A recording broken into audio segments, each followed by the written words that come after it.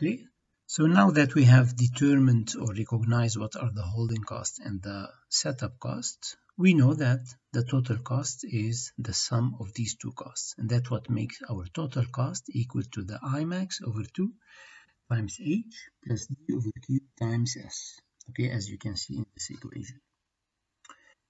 Now the problem here is that I could not find a relationship between total cost and Q only, right? Here we have another variable, which is I max. But this is not a big deal because based on the geometry of the inventory on hand, we can find a relationship between I max and Q. You don't have to worry about it. This will be given to you. And here we go. I max is expressed in terms of Q, where it's equal to Q times 1 minus U over P. All right, where U is the consumption rate or the demand rate if it was an external demand, and P is the production rate. And what we will do next, of course, we're going to plug this I max in terms of Q. We can plug it in the total cost formula, and this will give me now a final equation that relates the total cost with the Q. So Q is the only variable here.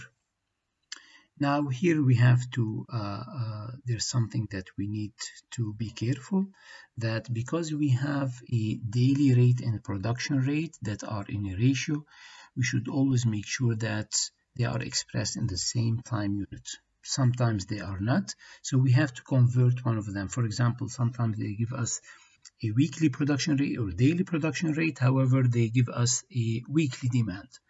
So of course we cannot use these values as is in the ratios, and we have to convert one of them. So either we convert the weekly demand to daily demand or the daily production rate to a weekly production rate. All right, so now to find the EPQ, the optimal production quantity, as we did also in the EOQ, once we find the relationship between the total cost and the quantity, remember what we did? Yes, you differentiate the total cost with respect to Q, you set it equal to 0. This is something that you learned in your high school, and you find QP. You don't need to worry about the differentiation. You're not going to do it in this course because this following equation will be given to you. So this is the equation for the optimal production quantity.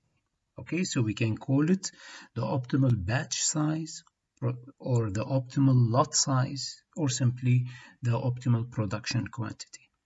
Okay, the first term, it's we are familiar with this because it's exactly as in the EOQ, 2 times the annual demand times the setup cost.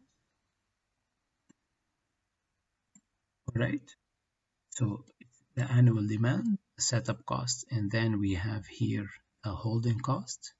We multiply it also by the square root of the production rate. Here we go, we have in the numerator and denominator, and in the denominator we have the consumption rate. Consumption rate, remember again, it's the demand rate. Two more equations here to learn. The production runtime, okay, which is, remember in the profile we have seen that we start our production, it goes up, and then it stops. So where it stopped, we call that the runtime. In the previous example, it was 3 days. How do we calculate it? It's equal to Q divided by the production rate. Very easy. And the cycle time, it's exactly as in the EOQ.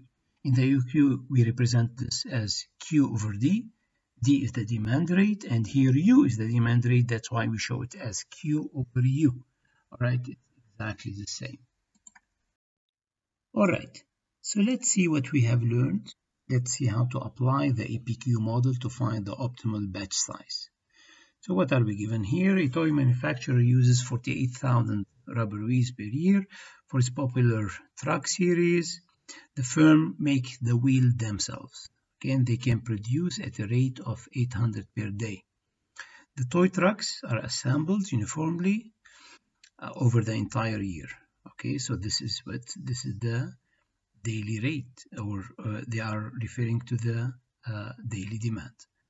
The carrying cost is $1 per wheel, This is the h, small h, and setup cost for a production is $45. Okay, this is a setup cost. The firm operates 240 days per year. So we need to determine the following. So before we go on in our calculation, let's find out what are these given to us. So what's that? This is our capital D. All right.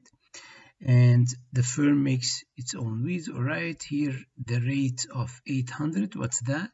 This is small p, the production rate. And this $1 is h, small h, the carrying cost. All right. And the setup cost, it's very clear here, that's given to us as $45. So eventually we have everything. All what we have to do is to plug these figures in the formulas that we have learned earlier. All right, so let's answer the first part. What's our optimal run size, or optimal lot size, or optimal batch size? Okay, so please be familiar with all these terms because they are used interchangeably. So the optimal run size, all what we have to do is to use the QP formula, which is given to us, 2ds over h times p over p minus u radical.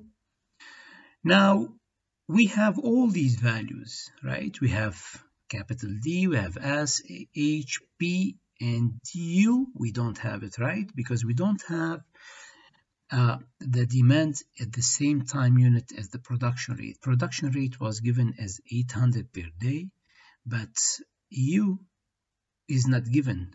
But remember, we said that U is your demand rate. So if you know capital D, of course you will know small u. Why? Because small u is the capital D divided by the number of working days. Okay, so here we go. This is how we find it. U is the annual demand divided by the number of working days per year. So it's equal to 48,000 units per year divided by 240 days per year. So we can see that we will end up with 200 units per day. Okay, now we have all the values to plug in the formula, and we find the following QP. So it's equal to 2,400 units. Here on purpose, I have shown you the result of the first part, which is this part, okay, and then the second, which is this part. I strongly advise you in the exam to do this, because many students do this mistake in the exam. For some reason, they do miscalculation, but if you show each term result separately, most probably this will save you some mistakes. All right, now let's answer second part, which is what the minimum total annual cost for the carrying and setup cost. Of course, we know that to find the minimum cost, all what we have to do is to plug in the total cost formula the optimal quantity in the place of Q, right? Because you can always go ahead and produce any quantity, not necessarily the optimal one, and for that there is an associated cost, but this cost will not be minimum. So if you are asked about the minimum cost, certainly you have to plug in the total cost formula the optimal quantity Q. All right, so here we can see this will be your optimal quantity. Again, here we face the issue that I have an Imax and I don't have Imax, but we learned that we can find Imax from Q, right? There's a relationship between Imax and Q, and here we go. It's equal to Q times 1 minus U over P. Again, U is the consumption rate, P is the production rate. They have to be in the same time unit. So 2400 is the value that we got in the first part, part A, and we plug these in their places. Again, here I strongly advise to show these two terms separately. Okay, so we have this one, which is 2400, and show this one separately. This is 0.75, and the maximum uh, inventory that we hold is 1800. Now we are ready to find the total cost. You plug the IMAX here or the 1800 in place of IMAX and we get the total cost. What do you notice here?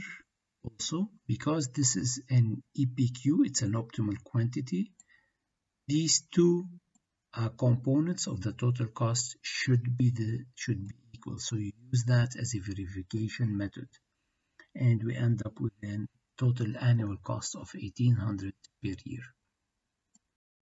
Okay, part C, we need to find the cycle time. We have already learned that we have already an equation for that. Cycle time is equal to Q over U. Sorry. So that's equal to 2400 Q that we found in part A divided by U, which we have used also in the parts A and B. So that's 12 days. This is our cycle time. Part D, what's the runtime? Remember what's the runtime? It's the time that in every cycle you run your machine. Remember, we have the cycle is split into two times. The first part is when you are making the item and then you stop because you already have enough inventory on hand. And the second part is only when you are consuming your inventory, okay, or using or selling your inventory. What's the runtime? It's given as Q over P. Okay, so that's equal to 3 days. So this will, now we have answered all the questions in this example. I strongly advise you to do it also again on your own and to practice more problems. Next, we are going to cover a very generic problem called the make or buy problem.